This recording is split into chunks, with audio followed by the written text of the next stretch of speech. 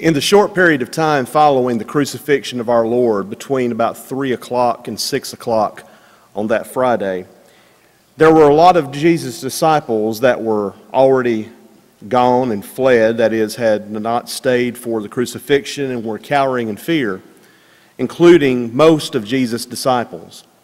But there was one individual that stepped forward in the midst of all of this chaos to try to care for Jesus, even in Jesus' death, and that was Joseph of Arimathea. Joseph is mentioned in all four gospel accounts, and there are a few things that are said about him in comparison to many of the characters of the Gospels. But what we do have is very revealing. Joseph was a rich man, according to all four gospel accounts. That's indicative of the fact that he wrapped the body of Jesus in a clean linen cloth, which he had bought. He laid it in his own new tomb, in which no man had been laid, and it was in a garden tomb.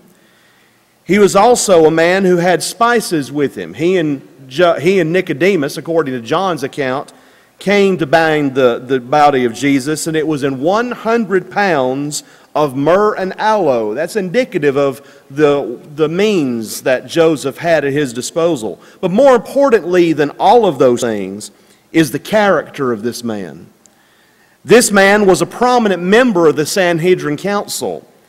And according to Mark's account, in Mark 15:43-46, Joseph was waiting for the kingdom of God.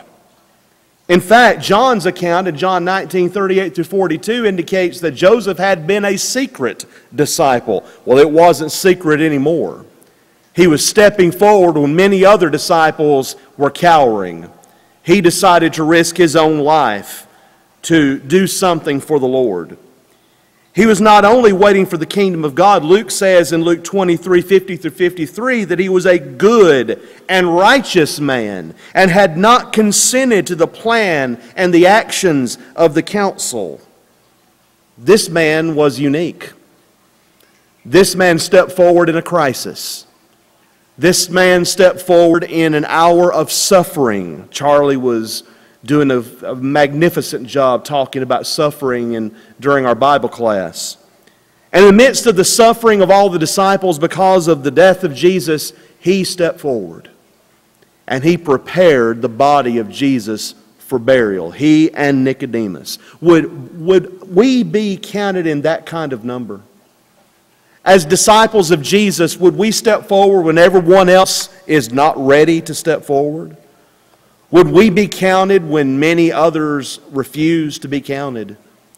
We need to examine our own lives that we can meet up to the standards of Joseph, and when crisis comes, we can be counted upon. If you are a child of God and your life has not been as it should be in the sight of the Lord, you've allowed the cares and the worries and the problems of this life to intervene, to cause you to become unfaithful and your love to grow cold. We're going to be singing a song in just a moment to encourage you to come forward, repenting of the things that are amiss in your life, confessing them publicly before God and this body of people, and praying that you might be forgiven. As if you're not a member of the Lord's church, if you're not a Christian, then you can obey the gospel through belief in Jesus, repentance of sin, confessing your faith in Christ, and being baptized for the forgiveness of sins. If you see a need in any way to respond to the Lord's invitation, we ask you to do it now while we stand and while we sing.